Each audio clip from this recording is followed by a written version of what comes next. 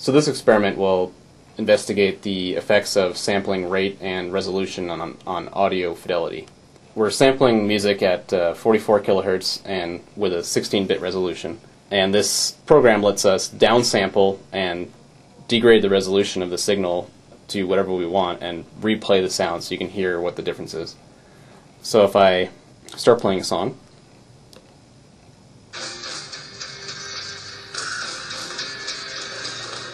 so currently this is the full fidelity of the music. I'm not downsampling, I'm not degrading the resolution at all. But we can see the effects if I decrease the sampling rate to 22 kilohertz.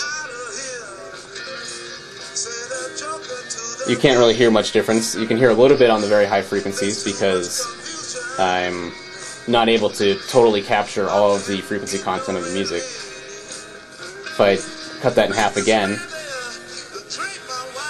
you can start to hear what happens when the signal is becoming aliased. The higher frequency content of the signal is being aliased now. And you can keep going lower and lower. So this is at a sampling rate of about 5,000 hertz. It starts to really crush the higher frequencies. And you can obviously go lower and lower and lower. So if we wait for some vocals to come back in the music here. So if I go below, the average frequency of his vocals, you can't really hear what he's saying much. If I'm down here at 2600 or 2600 hertz, you cannot really discern what he's saying because none of those frequencies are being kept. So that demonstrates how the sampling frequency affects what the music sounds like. And then separately here we can degrade the resolution. So right now I'm doing 16 bits. I've moved the sampling frequency back up to 44K. If I cut the resolution down in half to 8-bit resolution, it sounds almost exactly the same. So you really wouldn't be able to discern the difference between 8-bit and 16-bit unless you're listening to really, really high-quality music from a CD, for instance.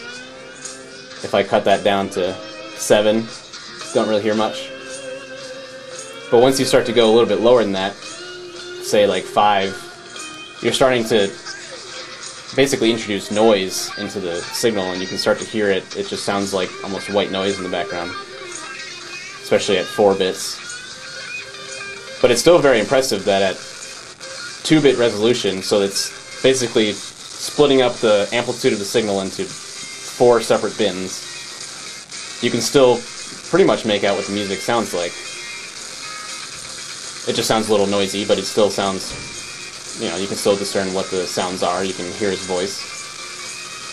And you can even go a little bit lower, and it sounds really crunchy. But that demonstrates how the resolution changes what the sound sounds like.